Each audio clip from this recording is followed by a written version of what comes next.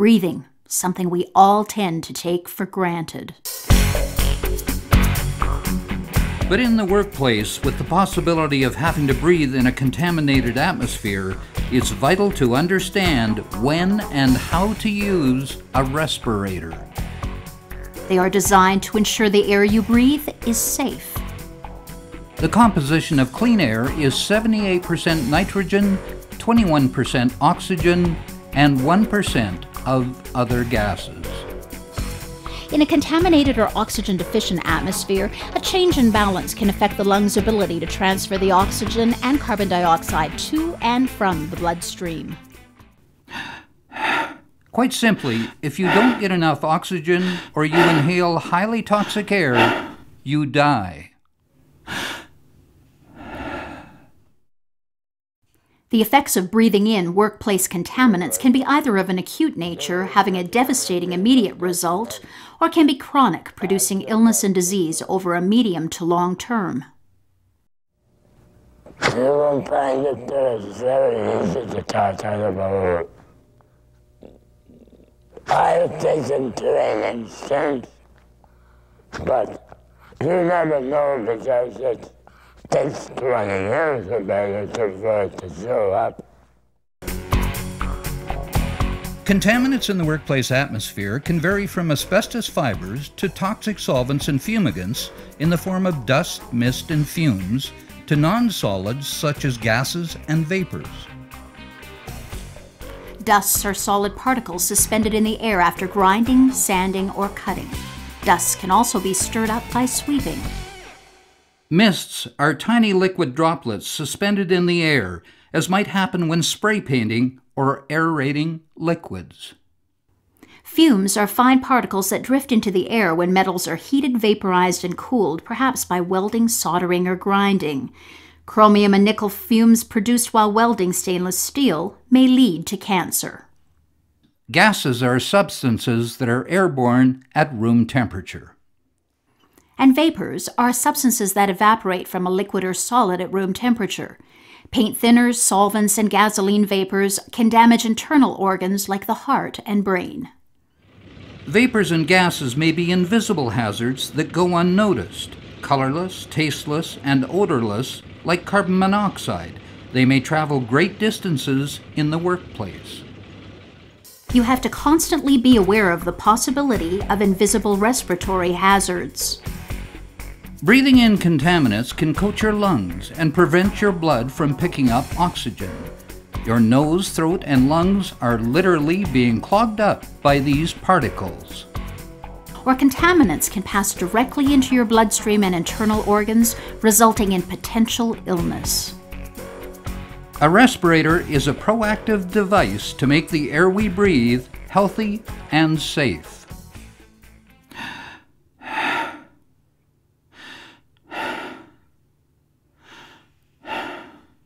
In order to protect yourself, know what hazards you are facing.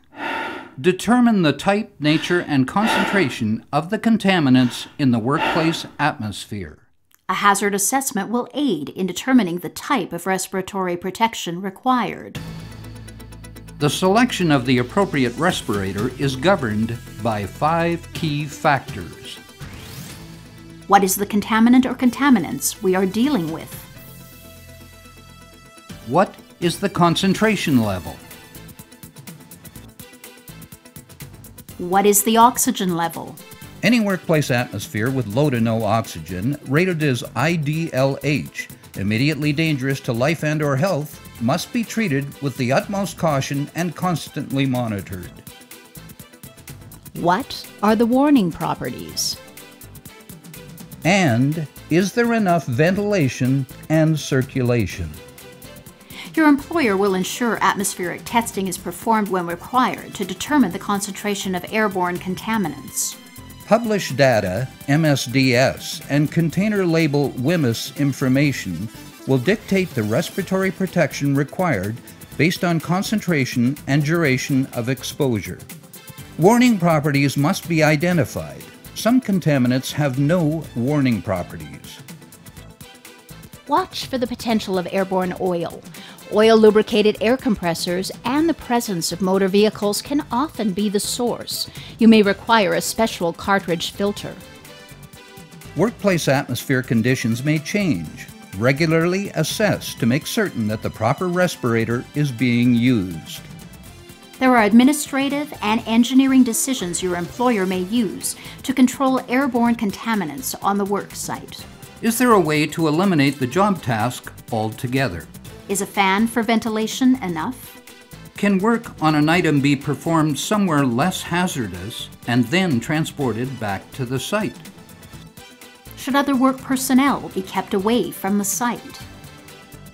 Can a dangerous process involving airborne contaminants be isolated or contained?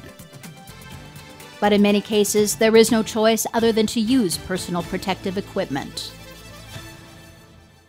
Breathing is life. Your lungs must be protected. Your respiratory system keeps you alive. Use a respirator.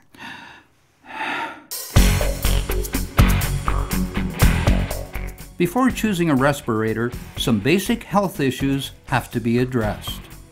If there are pre-existing physical limitations, breathing or medical conditions, a worker may not be allowed to use respiratory protection. A respirator health screening form or similar documentation must be completed for each worker. If a worker has bronchitis or a recent case of pneumonia, they are required to tell their supervisor. Everyone has to be certain that the worker is healthy enough to use a respirator.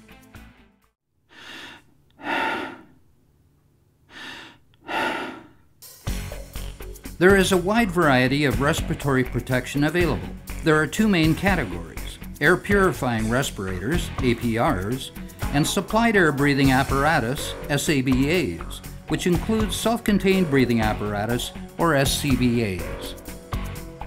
An air purifying respirator draws air through a filter, cartridge, or canister to remove specific air contaminants. Air purifying respirators range from disposable dust and particulate mask for protection from dust and mist to half mask and full face piece reusable respirators for protection from heavier concentrations of air contaminants. Supplied air breathing apparatus, SCBAs, including self-contained breathing apparatus, SCBAs, are used in atmospheres that are unknown, oxygen deficient, or highly toxic. APRs and SCBAs should only be used by people who have been trained.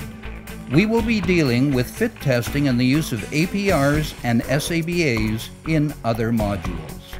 A respirator that does not fit properly can be more dangerous than no respirator at all. It can lead to a false sense of security and can be fatal.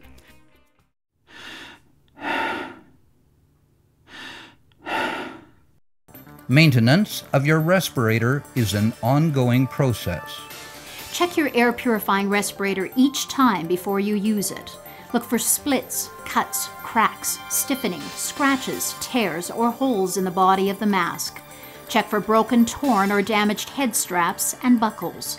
Also, look for loss of strap elasticity. Damaged face pieces should be replaced. Check the exhalation and inhalation rubber valves to see if they are free of tears and cuts and not brittle to the touch. Check a full-face respirator face window for distortion, dirt, dust, and detergent residue. Tell your supervisor of any damage. Check filtering components to see that the correct filters are being used. The filters have not passed their use-by date or service life. The filters are clearly labeled. There is no damage to the filter assembly, and that the filters are correctly seated in the filter housing. Only use those filters and cartridges that are manufactured for that particular respirator. When removing a respirator, tilt your head forward to minimize the possibility of contaminated material caught on the upper ridge of your shield from falling into your face. You can sanitize your respirator by using appropriate wipes or the manufacturer's recommended disinfectant. Clean and disinfect daily. Wash in mild soap and warm water. Hot water, household cleaners, or solvents may damage rubber parts and the facepiece. Rinse thoroughly in clean, warm water because detergents or cleaners that dry on the facepiece may later cause skin irritation. Hand dry with a clean, lint-free cloth or air dry. Don't dry by artificial heating. It may change the shape of the mask, resulting in a poor face seal. Store your respirator in a plastic bag or container and place it in a safe place, like up on a shelf, in a locker, or carefully in a job box. Don't bury it away in a toolbox. It may get pressed out of shape. To rely on your respirator, you must maintain it properly. One day, it just may save your life. Use your respirator correctly and treat it with respect.